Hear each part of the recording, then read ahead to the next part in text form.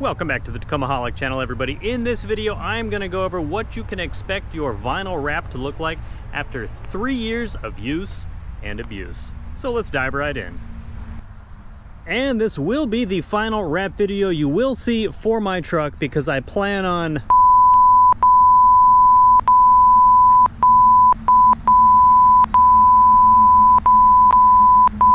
Haha, yep, it's going to be quite a project. All right, everybody, so I have had the wrap on the truck for, in a few months, it's going to be about 3 years. So I'm just sort of rounding up because in a few months, it's going to be middle of winter. It's going to be nasty. I wanted to try to get like the best sunlight so you can see like the micro damage, cuts, scratches, stains, all that stuff on the vinyl wrap. Because one of the things I love about I think this is universal for like matte style wraps anyway, and mine is a matte orange if you did not know. They do a great job of hiding damage on the truck. And I'll start in the front and then just sort of head back. And as you can see right here, the hood looks great. And I'm probably about 5-6 feet away right in front of the truck here. But as you get closer, obviously a problem area, so my head doesn't block the sun right there. Problem area right up front. And I'm not even really sure what's coming up on camera right there. It still looks pretty good on the screen on my GoPro, but this is obviously where most of the time I grab the hood to close it if it's been opened.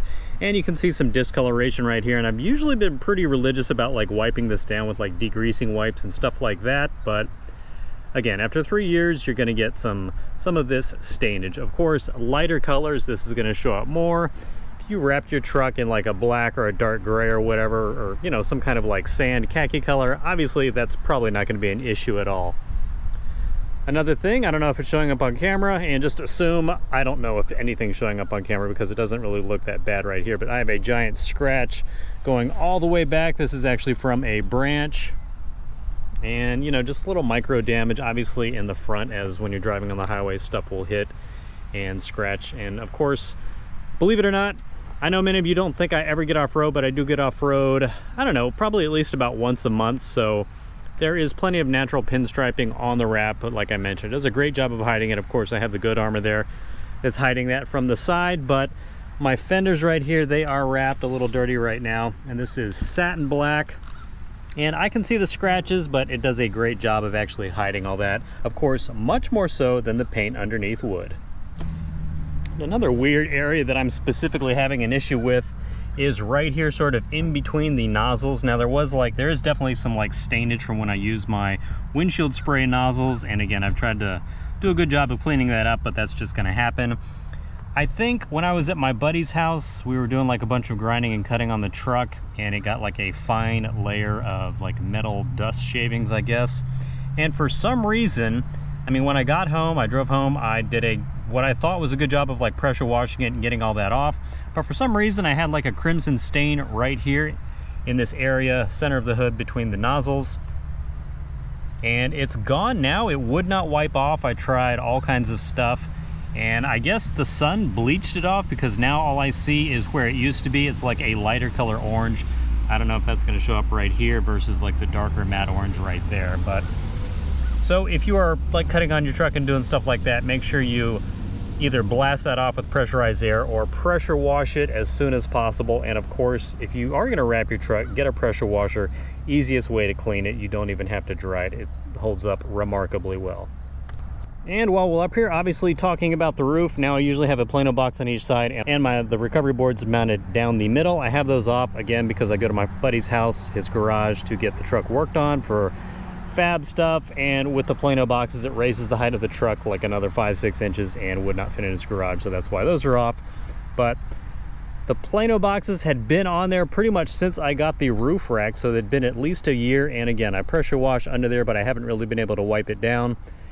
And this was pretty much filthy. If you can see under each bar, it's still got some dirt stains. I'm not too worried about it, but all the stuff on top, it was just dirt and dust and stuff like that. Even though it had been sitting on there, it came off very easy, just like rubbing that down with some suds and a microfiber like wash mitt, something like that. So if you guys don't have a roof rack, this would be super easy to take care of, but mine, not so much.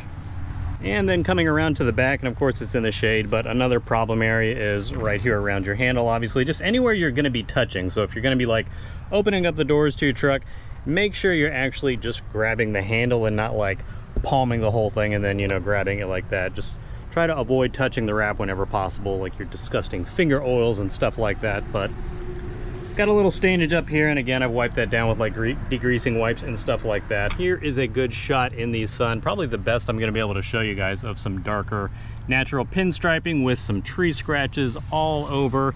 And as nasty as that might look, just think it's better to have it on here than on the paint underneath, because the wrap, in addition to looking good whenever you decide on what color you're going to go with, that is obviously going to protect your paint like that.